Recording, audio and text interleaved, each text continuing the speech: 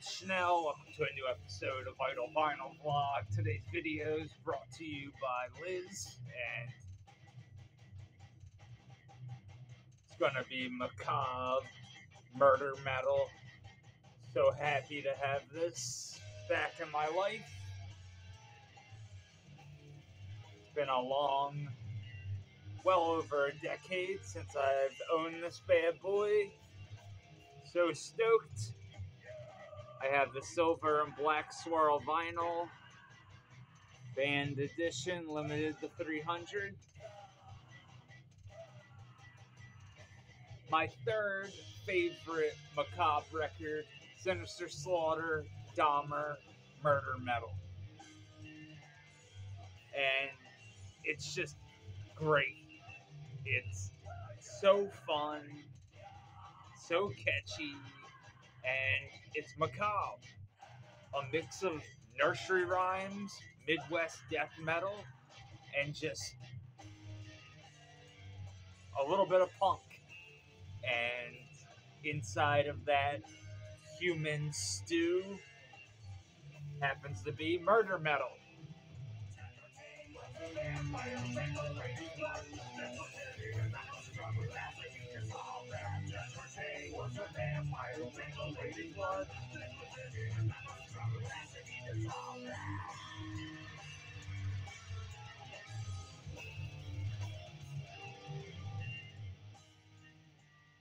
One of the only bands I can actually say has kept their original lineup since 1985 when they started.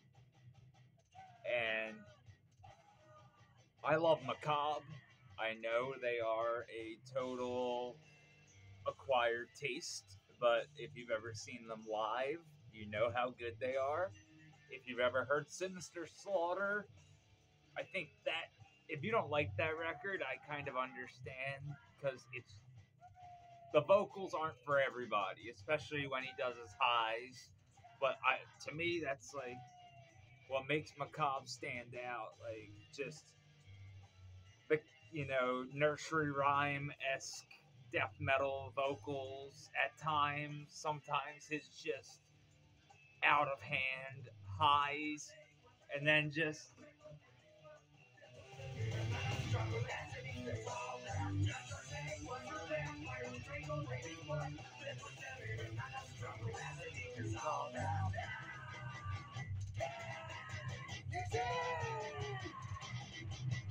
in a metal drum, you'll stay. I'll pump the acid in to melt your corpse away.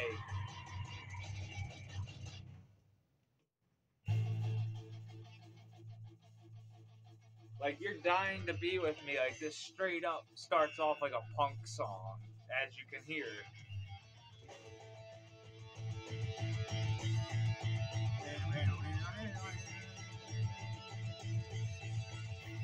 And then even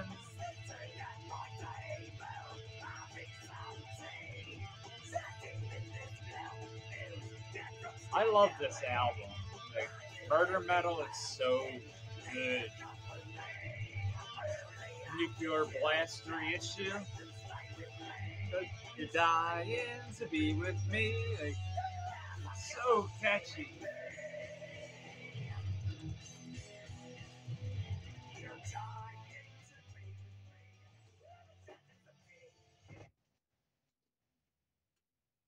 The whole record is just amazing. Like I said, I personally think Sinister Slaughter is their best material, along with Dahmer. I did not know this was available on cassette, but I'm extremely happy I got the vinyl version because it sounds so fucking good. And I know the band is sold out. This was actually the last band copy. I know that for a fact. Oh, the last band copy of this variant on Bandcamp. But they do have this I'm pretty sure on the website, and there's like a clear splatter version, but like I don't know.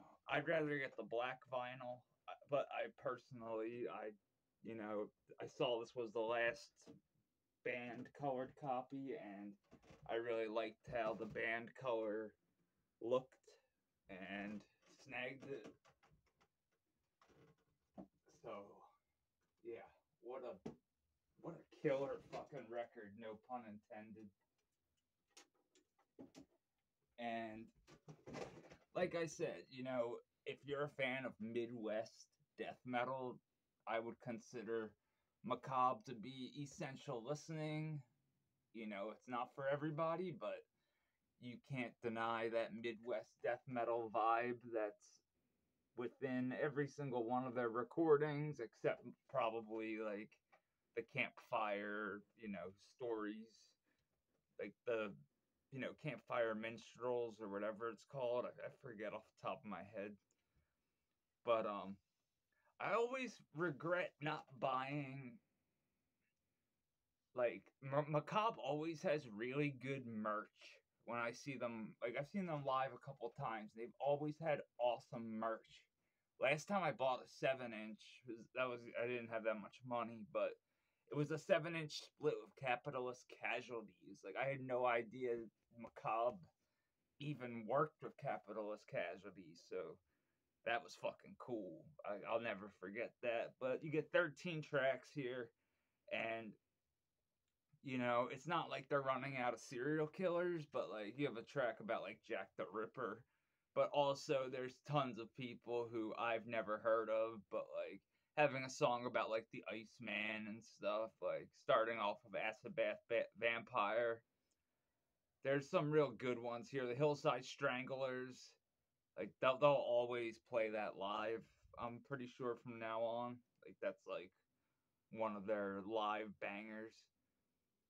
But you know, I just feel on a personal level, I'm a massive Macabre fan, and to me, they represent like legit underground extreme music. Because I mean, here's a band that has not broken away from their concept either of singing about serial killers. You know how every deicide record, like how many records can Glenn Benton write about, you know, knocking old JC down a few pegs? Like, that's fine and all. But like after a while it's like, all right, like when you start naming your tracks like Mad at God, you're not even trying. I'm sorry, you're not. That's fucking lazy. But I mean, yes, Glenn Benton has kind of, you know, he can name a song whatever the fuck he wants. I'm just saying, like, go and look at like the track titles for like Legion and shit. Compare them to like the lyrics on Stench of Redemption, and you'll, I mean, not even the lyrics, the song titles, and you'll be like, okay. But like Macabre, they just, you know, have a pretty much unlimited, not really. I mean, eventually, I guess you could run out of, you know, serial killer serial killers that are worth singing about. But like, you know, there's a track on here about like Heidnik and stuff. Like Heidnik is the only Philadelphia like serial killer I know of. And they were an awesome metallic hardcore band also. They had a song called Battle Sword that, yeah, it was a good time. But like this is just a catchy record, and you have Nefarious on bass and vocals, fucking Corporate Death on guitar and vocals, and Dennis the Menace on drums, as always. I'm pretty sure somebody that like won a Grammy had something to do with like mastering this and stuff. But I don't really know off the top of my head, so I'm not gonna drop names or anything. But the layout concept by Kevin Sharp. I wonder if that's the same Kevin Sharp from Brutal Truth. Not 100% sure, but I'm guessing that's probably who it is. But Macabre are and always have been. I always like how they put that on like their full lengths. But I really need to get Sinister Slaughter now, and I have all three Macabre albums that I love. I would love to have gotten Dahmer on vinyl, but you know, I'm happy with the cassette version. I think it sounds really good. I don't want to knock all this other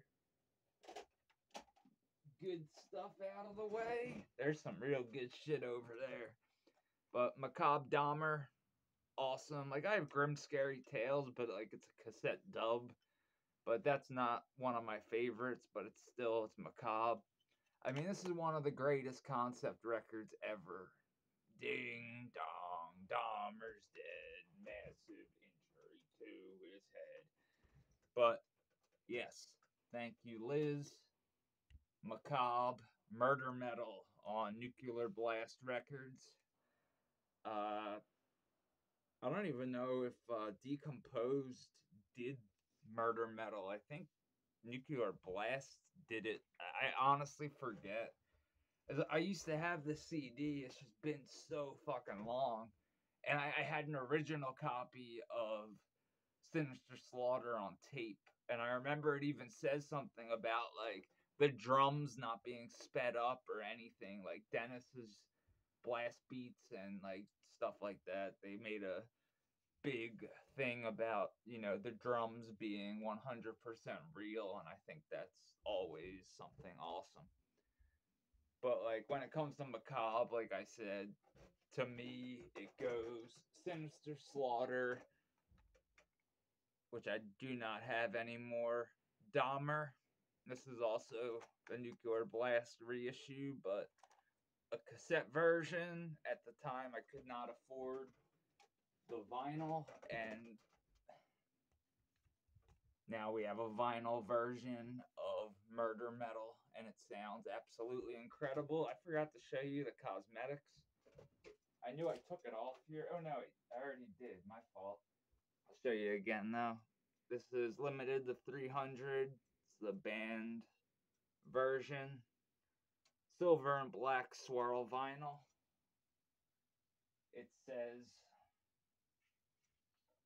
but also I got some other goodies yesterday.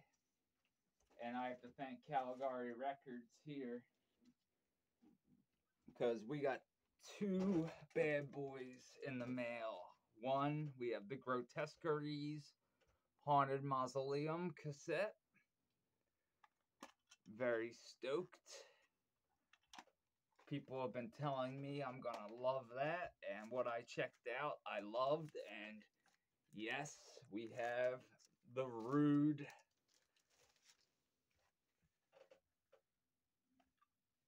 Outer Reaches EP. I forget if it's an EP or a full length, but Dawn Breed Records and Conspiracy of Caligari, heavy duty vinyl here.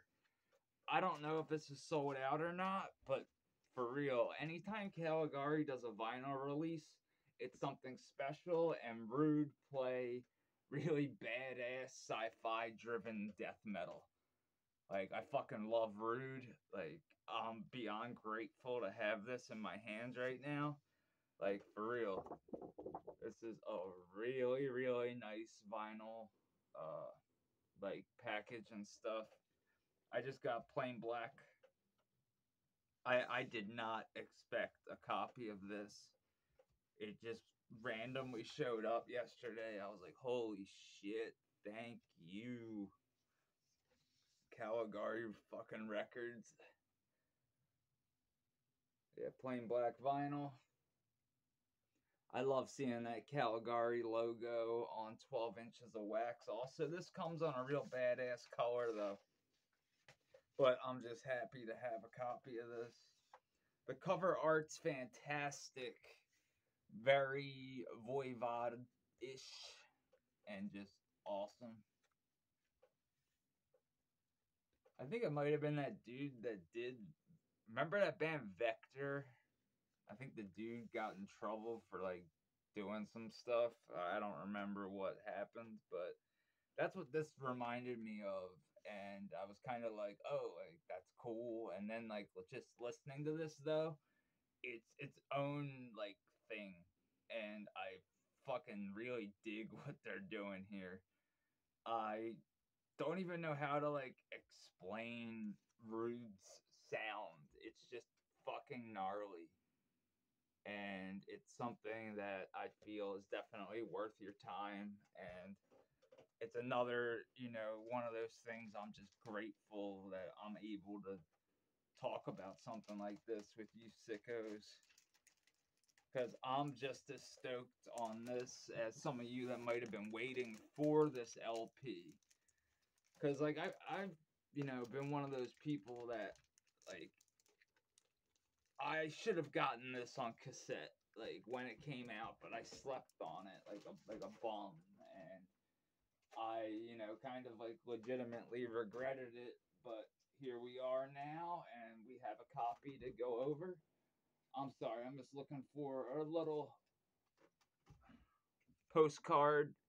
The Bay Area's underground crew, Rude, is back with 6 new tracks of pure and primitive, spaced out death metal, out now on vinyl and CD. I think that it was Head Split that did the cassette, but I'm probably wrong on that. I'm just like guessing right now. But yeah. And Grotesqueries.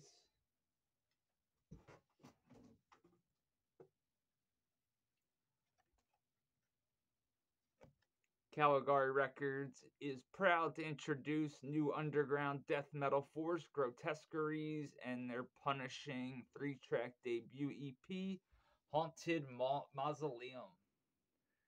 Or Mausoleum.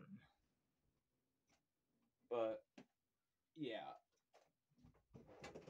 Sick shit, but macabre murder metal. So stoked to have this slab of murderous death metal mixed up with nursery rhymes and a little bit of punk.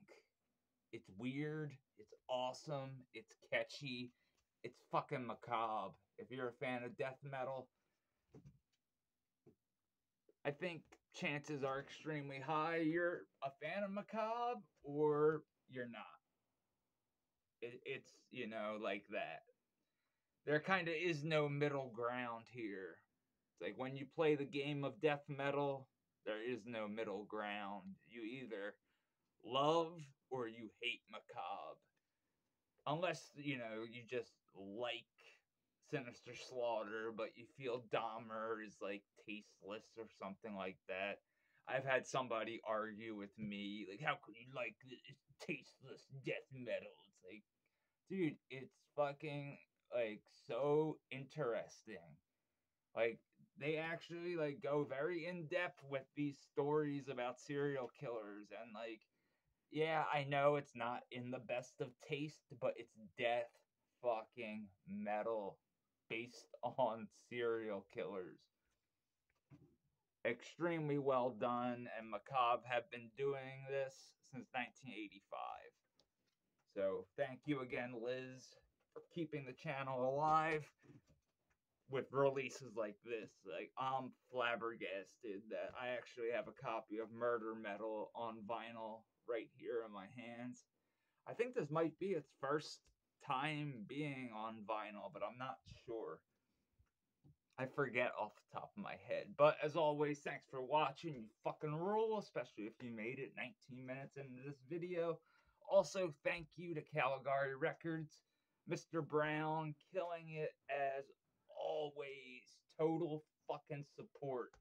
And Jason at Rotted Life Records.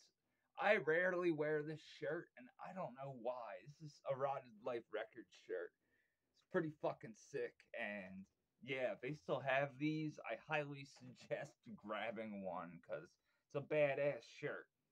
Somebody stole my sleeves, but these things happen. But thanks for watching, as always. Hails.